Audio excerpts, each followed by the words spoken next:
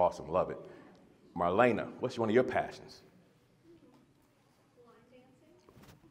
Line dancing. I like that.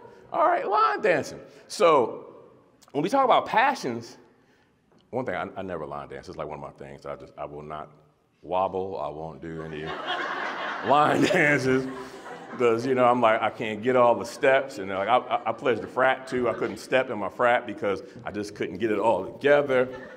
And then people get all fancy with it. They be adding their little extra steps. I'm like, oh, whatever. Anyway, so that's just bonus. What was I even talking about? Passions.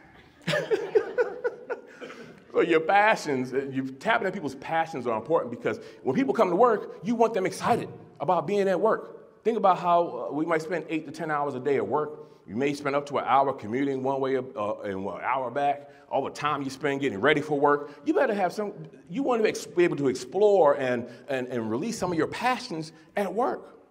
So if you're trying to really make it matter, make the job matter, make the workplace matter, find out what your team is passionate about. Find out what your people are passionate about and how you can all, work to make sure that at least at some time you're able to tap into. Not every day, look, it's work, okay? So we're not gonna come and have line dance Wednesdays every week, right?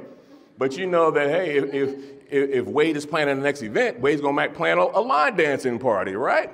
So those are the kind of things you want to think about when we talk about value. Everybody got that?